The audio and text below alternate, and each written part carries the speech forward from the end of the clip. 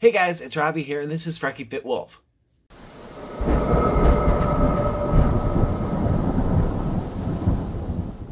Alright, so, happy Monday, everyone. I am not doing great today. It's amazing how quickly something can change, and it changed quickly after yesterday's video. My stepmom is in the hospital. If you remember me talking about her, I'm sure you do. Donna, she ended up in there actually Saturday night, and yeah, her eyes she started to not be able to control her eyes. Like, it would go off to the side, or they'd kind of do this shifty thing, and they don't know what's going on. I was hoping that I would wait and record a video today, and I would have some answers. But they did the tests late last night, and so we won't get results until today. So please keep her in your thoughts and prayers if you do that, or meditations, light a candle, send positive energy, whatever you do, please do for her, because she's an amazing woman and I love her, and I'm scared for her. We don't know what's going on. They thought it could be a stroke. They tested for that and it wasn't. They still think it could be a mini stroke, so they were doing MRIs last night and other testing, and they think it could possibly be a blood clot somewhere.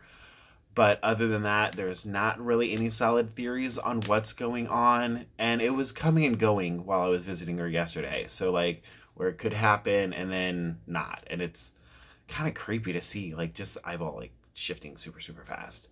And so yeah, it's a scary situation, especially not knowing what's going on. Yeah, and so yeah. So anyway, I feel for her, and not to make her situation about me, but it's just a scare for myself too, and for my dad. And going to the hospital, especially, she went to St. Anthony's, which is a good hospital. I'm not insulting it. But if you guys remember, you know, my mom had passed away, and she had spent a lot of time in that hospital, like years and years in and out, or like, you know, very long time in there. And so it was very bad juju for me. Like, it gave me bad flashbacks and bringing up bad memories of visiting my mom in that hospital. And it's scary. It sounds weird because, you know, it's just a hospital, but literally spent a lot of time there, and it was hard. And especially hard because right now, because of COVID, only one person is allowed in the hospital at a time to visit somebody. So anybody else that is there, like my dad obviously was going to spend the whole day. He was there, and it's only between 10 and 6 too. But so when I go to visit, he has to physically check out and be outside of the hospital before I can check in and go up to her room. So we can't even have that, like, family support there. We basically had to take turns, and it was awkward. But she's keeping up a brave face. She's scared, obviously. She cried a couple times, of course, but so did I. So yay. Luckily not there. I was keeping my strength up for her, because something you got to do. Like, no matter how much something is bothering you, you're not, like, no matter how much it was bothering me, let's just put it bluntly, like, I'm not the one in the hospital bed. That is the scary part. And so I couldn't be weak when she's being weak. Like, let her be weak, and I'll be strong for her. And, you know, we just kind of take turns. And then I came outside and talked to Dad, and, you know, tried my best there and everything. And then I came home. And, like, I only spent an hour there because my dad was just standing outside. Like, they had benches, so I don't know why he wasn't sitting. But the entire time I was there, like I said, it was about an hour. He's just standing outside, and it was a little chilly and everything. So I was like, I feel bad that him just standing out there. But then also Donna was, you know, she was getting sleepy because she normally has, you know, anti-anxiety medication, and they weren't letting her have any of it. So she didn't sleep the night before. So it was just a bad, scary situation all around, especially until we know what's going on. I have not looked up on WebMD what that could be because, you know, WebMD, everything can be diagnosed as possible death, and I don't need that right now. So it was a stressful day. And I ended up falling asleep at like 5 p.m. and not waking up until like 11. So it wasn't like a short little nap.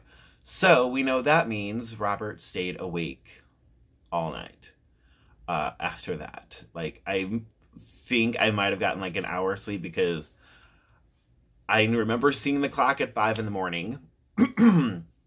And my first alarm went off like usual on my phone and woke me up. So maybe I got an hour of sleep. I'm not sure.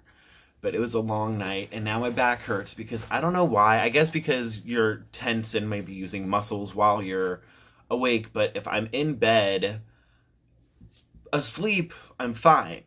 But laying in bed awake for a long time starts hurting my back.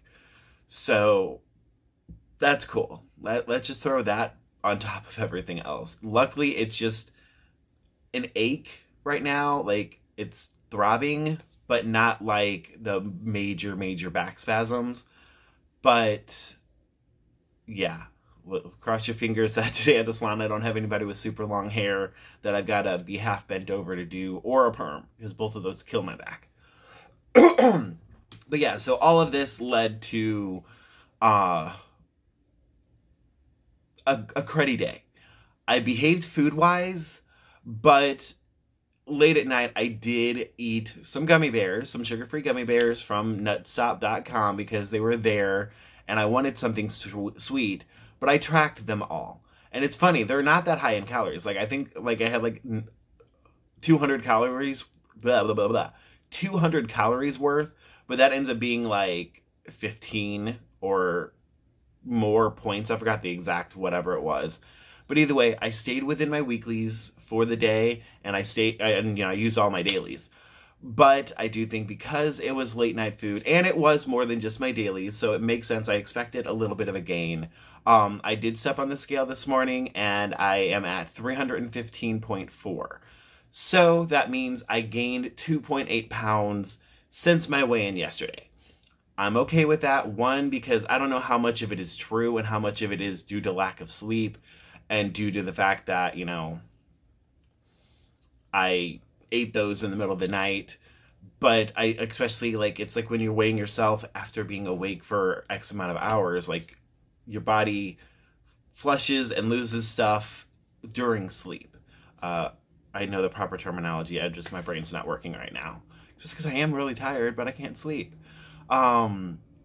So I'm not too worried about that gain, especially, you know, what did I gain last week?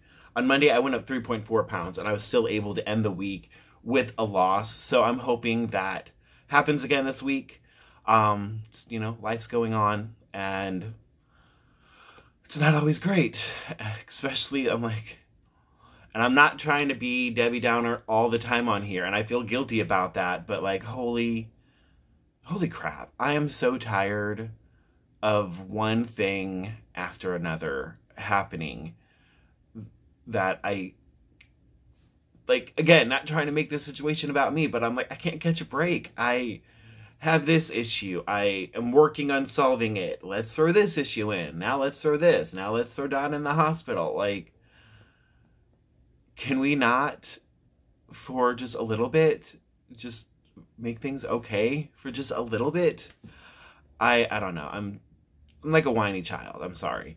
And sorry for saying sorry. I know it's something you guys I'm working on. I'm trying not to apologize so much, but with me sharing as much as I do now on here, and not just, you know, food and exercise, and me sharing a little bit more about me, like, I do feel guilty about being so negative all the time. And, like, you know that I am at heart a positive, peppy person, and it's just, life's throwing some curveballs that I can't handle all the time. I can't handle easily. I'm not like, you know, so far gone because of everything, but I'm just tired of it. I'm so tired of it.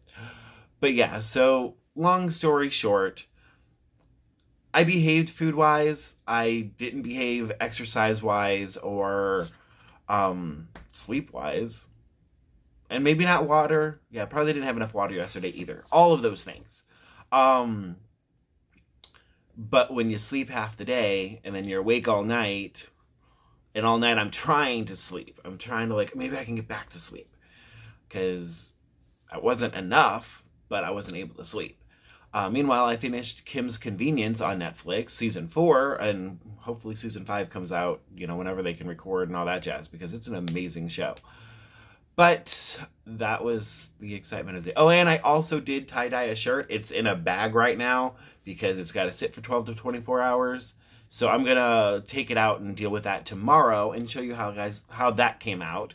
That was me trying to keep my hands busy and do stuff. Obviously, it worked for a little bit until I fell asleep. But yeah, so that's where my life is right now. I'm going to behave today, food-wise. That's my goal. I'm trying to mentally prepare if there's some bad news. Okay, I can't even say the rest of that out loud. My plan is to behave on food. I have food planned. So we'll just see how the day goes.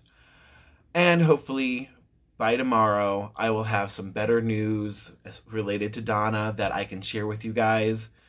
So fingers crossed, prayers, all that stuff. And yeah, so that's that. I'm going to start rambling, so I'm going to end this here. So thank you guys. Please like, comment, subscribe, all that nonsense. And I will talk to you tomorrow or later today if I need to vent. All right, bye.